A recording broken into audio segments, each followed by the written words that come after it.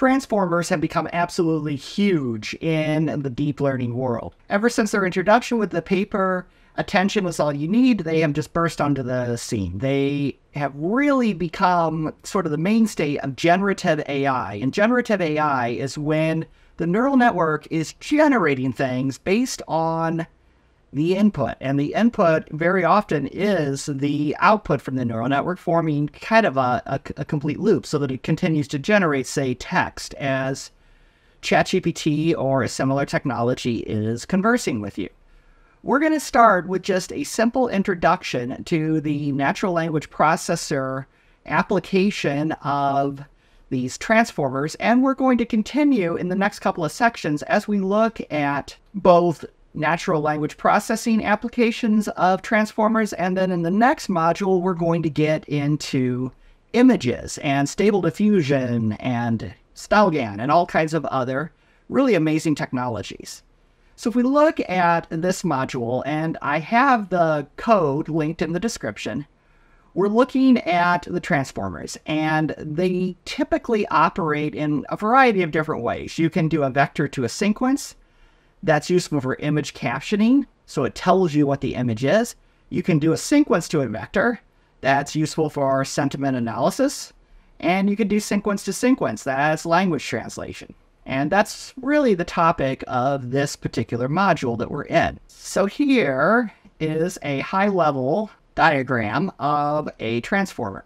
And this is looking at a transformer that is designed just to take in a sentence and then translate it to another language, in this case, Spanish. So we're giving it the cat likes milk, and we have a starting and an ending token. This is very important. Tokens are used tremendously in transformers. Tokens are not necessarily just words. They're usually parts of words. And then there's other system tokens. The most common are start and end, when you tell the transformer that you're beginning or ending. Now, a transformer, it has a number of different parts to it. So here you have an encoder, and this is taking in this sequence, and the encoder encodes it. It has learned to encode it, and it translates it into a hidden state. This is similar to how human minds work. As you're looking at me, your brains are developing some sort of internal state that is the information that you're receiving and what you think of it, and then it's going to go to the decoder. You're going to click the like button. All those kind of things will happen. But no, in all seriousness, the hidden state then goes into the decoder, which is going to calculate the next word probabilities, in this case, leg.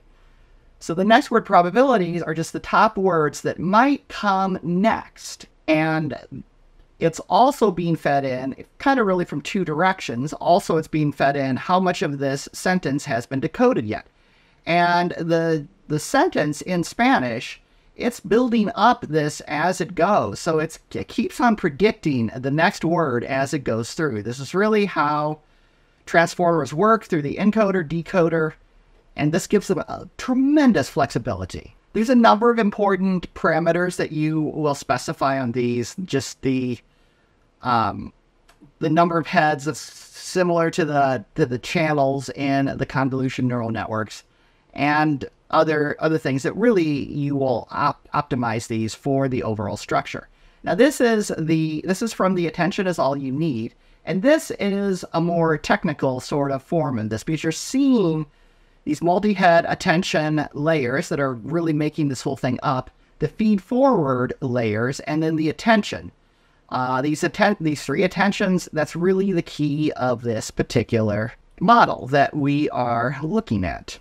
So the encoding, I'm not going to go super deep on this, because we are focusing more on the application than the theory.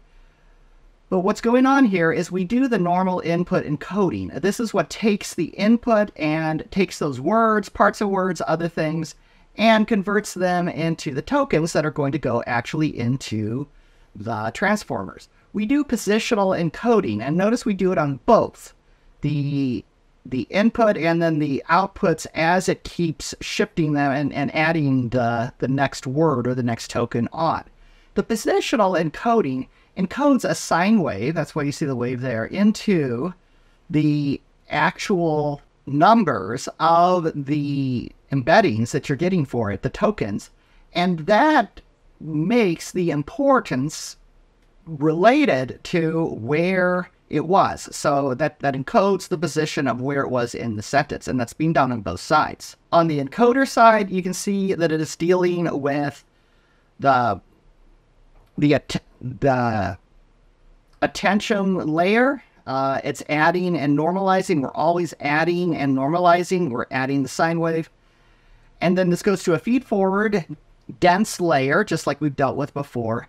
And then one more add and normalize layer. And then this goes into the attention for the decoder. You can see there's really two attention layers as the outputs are going in, the outputs, the new input going in. So it's very contextual in terms of the sentence that was coming into it.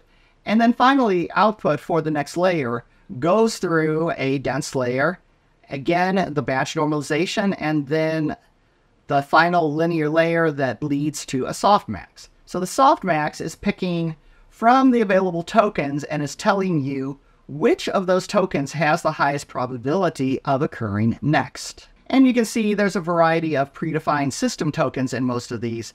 Start token, end token, something unknown. That's something that failed to be tokenized because it's so completely unusual that it's never seen it before. Like if you were to put in a character set that the transformer had never seen before, and then padding, because the sequence size is usually bigger than the input to it. So that's just the high level introduction to transformers, which we're going to see in much greater depth in the next few parts of this module. So if this was useful, please give the video a like and subscribe to the channel so that you don't miss any of the upcoming modules as they come for this PyTorch in Python Deep Learning.